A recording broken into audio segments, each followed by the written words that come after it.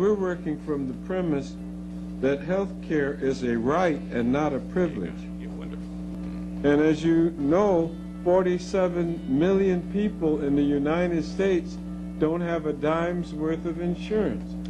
And some 20 million people, more than 20 million people, now have insurance, but they're underinsured, and they won't know it until they go into the hospital, and the problem that they're having is not covered in their insurance policy. But yeah, we want to hear from you. We want to be able to let you know how we can best serve you, and I think the future is bright. We want to offer people hope, and we want them to know that somebody is listening to them and somebody is working to help them. Well, your enthusiasm convinces me that you really want to take care of this problem, and it's very important that we do.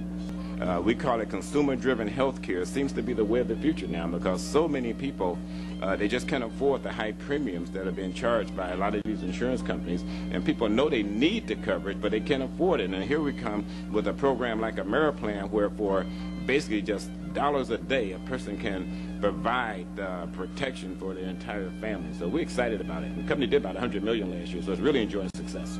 They found an ingenious way to make it affordable for the masses. So for $59.95 a month, AmeriPlan has a way that a person can get significant access to quality health care.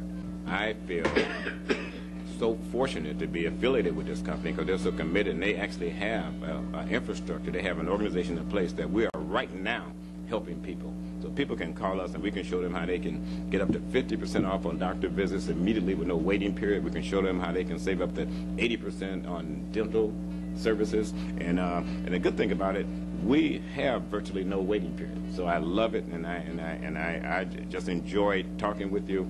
And I think I'm going to be optimistic and say, hey, we're going to be able to help a lot of people. Well, your commitment and your sincerity is brought about through your investigation and experience and the relationships you've developed with provider access organization. So the AmeriPlan was good then, and it's good now, and it's still growing.